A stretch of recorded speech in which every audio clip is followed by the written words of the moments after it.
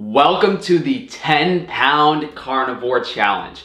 There are a lot of eating challenges going around on YouTube, cheat days, especially in the fitness community, whether it's bodybuilders or strongmen, promoting incredibly unhealthy eating habits, stuffing themselves full of fast food, junk food, processed foods. Now, the carnivore diet does go against conventional wisdom quite a bit. You know, eat your fruits and veggies, meat is bad for you. That's what we've been told our whole lives. But that couldn't be further from the truth. That being said, it's going to take quite a bit of convincing to get someone to think eating 14,000 calories worth of steak is okay. The purpose of this 10-pound carnivore challenge is twofold. One, show how efficiently the human body digests animal protein. Two, get people to understand how good they can feel when eating said high quality animal foods, which will hopefully make people more open-minded to meat being a health food, as our bodies react positively to it, even in absurd amounts. Granted, it's not feedlot beef, crappy, low quality, conventionally raised animals. Those porks, chickens, and cows that are essentially being tortured in factory farms. The rules are pretty simple. Eat as much beef as you can comfortably over the course of the day. My reason for making this challenge is not to feel like a stuffed little piggy. We want to stay reasonably within the parameters of human digestive capability. Do not eat until you are stuffed. I cannot emphasize this enough. That's not the purpose of this challenge. In regards to preparation of the meat, cooked, raw, salted, seasoned, does not matter. Thing is, the more you salt, cook, and season your meat, the thirstier you will get, and the longer it will take for the meat to digest. So I'm going to opt for minimal cooking and salting when I do this. Also, leaner cuts will allow you to consume more in general, and although eating only steaks and lean meat isn't ideal on a carnivore diet, it works for this challenge. So let's take a look at what I'm having. Since I have a whole strip loin here, what I'm going to do is weigh it, and then at the end of the day, we'll see how much we have left over. So this is just under 9 pounds. Let me actually cut this to get a more accurate measurement. Now, I'm probably at a disadvantage here because I'm using a lower grade of Wagyu. The amount of marbling in this is probably close to prime.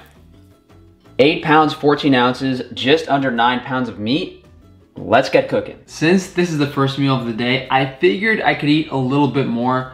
So I cooked up 3 steaks, which is about 3.5 pounds. I have my salt here. So I guess let's get started. I think I cooked these a little longer than I usually do. It's still completely raw in the middle though. I guess that's what happens when you cook a cold steak. Let's chow down. This is the Wagyu from Frankie's Free Range Meat. It's so tender, it's ridiculous. So tender. If you do this challenge, really make sure to chew the food well. Time-wise, it is about 11 in the morning, so I think I plan on eating like every 2 hours or so. If I can eat like 1.5 pounds, 2 pounds of meat every 2 hours, maybe not. All right, I'm like 1 steak in, and I'm really feeling those 4 cups of eggnog I drank last night. I think I would have really benefited from fasting yesterday. I actually did this challenge last year, and I never published the video. I don't remember why, but I ended up eating, I think, like almost 7 pounds of meat throughout the whole day. I highly doubt I'm gonna get to that today. I think that was split up between 4 meals last time. So the first meal, I think I ate like 2.5 pounds of meat. The second meal, I probably ate like 2 pounds. Then I ate like 1.5. Yeah, that sounds about right. Maybe 6.5, 7 pounds of meat was my record. But I think if you go really long, like if you have an 18 or 20 hour day, it's pretty possible to eat like 8, 9 pounds of meat in a day. So I ate most of that second steak, but I trimmed a bunch of the fat off of it. So what I also did in the challenge that I did a year ago was I was like trimming the fat off of the steaks just because your body can only digest so much fat so efficiently. I know I said the point of this challenge is not to do it until you feel sick.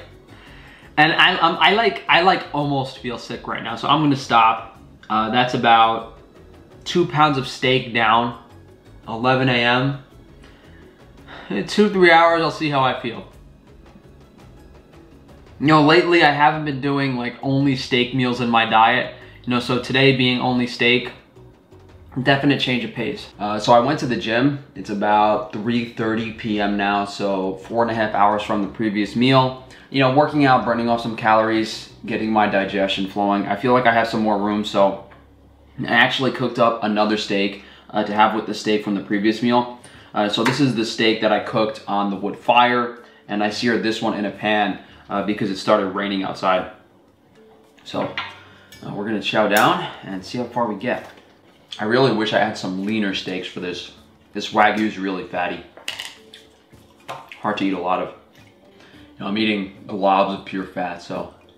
If you guys decide to do this challenge, or really just in general for any meals, don't leave your steaks out for a few hours. Try to cook them as you're eating them, because this one tastes so much better than the old steak.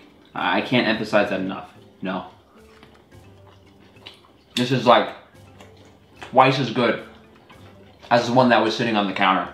So what I'm actually doing here is I'm cutting off like the more cooked edges, because this cooked meat isn't gonna digest as well as, you know, the raw meat on the inside. And you know, after I've eaten 4 or 5 pounds of meat, I need as much digestive efficiency as possible.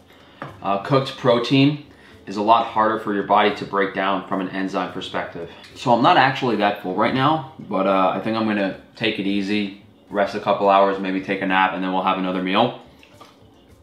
I think we're at like 4.5 pounds of meat, so if I have 2 more meals, I think we can get close to 7.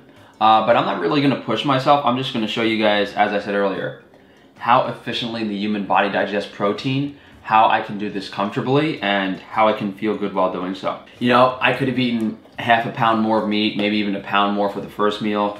I might even be able to get down another steak for this meal, but again, guys, not to beat a dead horse, not the purpose of the challenge. So after eating all that steak, I took a nap for a couple of hours.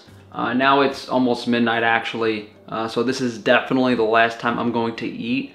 I really don't want to look at another steak again, preferably for at least a few weeks, but that's what we're gonna do. Honestly, I could go for some tartare, but I don't really want to add egg yolks to this challenge, and I've already stuffed myself full of like $100 worth of meat, so I don't really want to ruin the integrity of this challenge. Seeing as I didn't show you guys how I'm preparing this, I figured I'll show you how I pan-sear the last meal, and then we'll chow down. Hopefully without vomiting. One nice thing about New York strip steaks is that they have the fat cap on the side, so you don't even need tallow. I just put the steaks in the pan, and I'll let that fat render down, and then I can sear the steaks in the fat from the steak. We're gonna do the same thing we did for the other steaks. We're gonna sear the outside for flavor, but keep the inside raw for ease of digestion. I'm actually gonna add a little bit of tallow to the pan because I'm not patient enough for this fat to render. See, we got the nice brown crust on the side already. These steaks were dried out with a paper towel, so you know, they're gonna crust up pretty quickly. Yeah, it's sticking a little bit.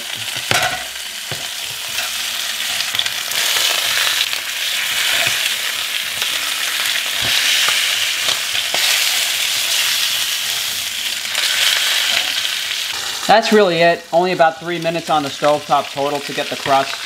My dad's been progressively painting the kitchen over the course of the day, so it looks like he's all finished now. I probably wouldn't have taken a nap, and I would have had a couple more meals if he wasn't painting, but what are you gonna do? Ideal circumstances for this carnivore challenge are that you eat about 1 pound of steak every hour, and if you're able to just introduce the meat to your digestive system as you digest it, I'm sure you could get to 10 pounds a day pretty easily, but we'll see. You know, so there's 1 steak still left in the fridge, and I still have those fat scraps from earlier. So depending on how far we get into this meal, we'll take everything, we'll weigh it, we'll subtract it from the initial weight, which was like 8 pounds, 15 ounces. See how close Frankie boy got. And you know, this meat is completely raw, just a little flavor on the outside. This grass-fed Wagyu is so good. I don't get it.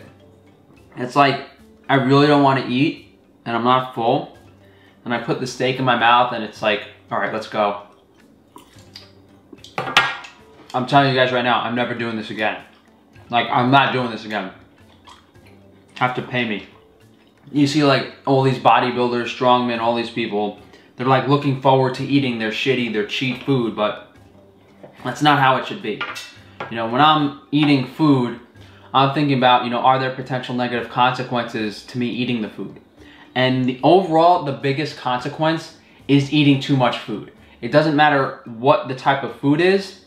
If you eat like one cookie, that's going to be less stress on your body than eating 10 pounds of steak. Although it's more inflammatory in various ways, you know, overloading your body with food is something incredibly unhealthy. That being said, this is definitely the healthiest way to do it. Want to get a shitload of calories in? This is what you would do. Eat 8 pounds of Wagyu in a day.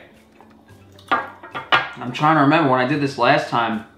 I think it was actually, I did the whole challenge raw without salt. Just because I was afraid of getting too thirsty. And I was still chugging down water like crazy. Man, I thought like 6 hours nap, I'll be good. I'll do 2 more steaks, but I don't know. I'm gonna end up eating like raw dairy ice cream for a few days because of this. Just drink only milk. I hate fish so much that, yeah, I'd still rather eat this steak over fish, but I feel like I'm gonna vomit now.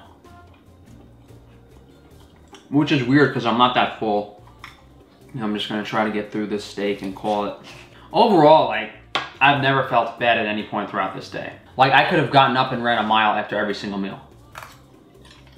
The point is, you know, these cheat meals that these people are eating, full of refined foods, carbs, sugar, vegetable seed oils. Either way, if you eat a lot of food, you're gonna stress your digestive system. It's just, when you eat steak, grass-fed steak, you're not causing all those other inflammatory reactions. You know, this just stresses your body to produce enzymes, digestive juices. You know, it's not too inflammatory. But when you put those sugars, those seed oils, those processed chemicals in your body, you need to detox them with your liver, you have the insulin, you have so many things going on in comparison to this. All right, let's weigh this up so that I never have to eat a steak again.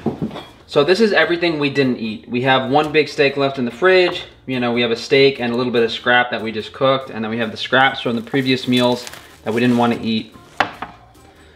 So that's, oh man, that was a big steak. 1 pound, 12 ounces, 3 pounds, 1 ounce. I didn't eat as much as I thought I did. 3 pounds, 8 ounces. And we started with 8 pounds, 50, about 9 pounds. So overall, we ate about 5.5 pounds of meat. Not nearly as much as I did last time. I'm surprised. Oh well. As I said earlier, this challenge is much easier when using leaner meat. I think I really shot myself in the foot using the Wagyu beef. You know, last time I did this, I was well over 7 pounds, and I think I barely scratched, you know, 6 pounds here. So what are you gonna do? I mean, it's still a pretty large volume of food considering my size, you know, 5'8", 150 pounds or so. And I encourage you guys to try this and promote this as opposed to the nonsense that people are doing now. I think it's a great challenge to see how much healthy food people can eat. And it doesn't have to be steak. I mean, yeah, we're doing a carnivore challenge because I'm on the carnivore diet, but I'd love to see people do these eating challenges, but keep the food healthy. And even though they're not gonna be eating, you know, 10, 15, 20,000 calories worth of chicken and rice, it would be nice to set parameters for those things and, you know, stop people from all of these unhealthy eating habits. Once you have the nutrient density in your diet, the high quality animal foods, you won't crave those other foods. That's why these bodybuilders are having these outrageous cheat days, because they're depriving themselves of fat, of animal nutrition, of the things their body needs, and then they go crazy one day and they're still not getting what they need. So what are you gonna do? Thank you guys for joining me. Let me know how you like this. And as much as I never really want to do this again, maybe we can do some more eating challenge stuff in the future. but be a little bit more reserved, you know, not make it like a whole day thing. I have no problem sitting down and eating as much steak as possible, doing a mukbang or something, but this was a little bit on the extreme side. So if you guys could please like the video, subscribe, hit that bell icon, share the video if you can. If you guys want to try these Wagyu steaks that I had today, go to frankiesfreerangemeat.com. You can also check out Frankie's Naturals for minimal ingredient, minimally processed hygiene and cosmetic products.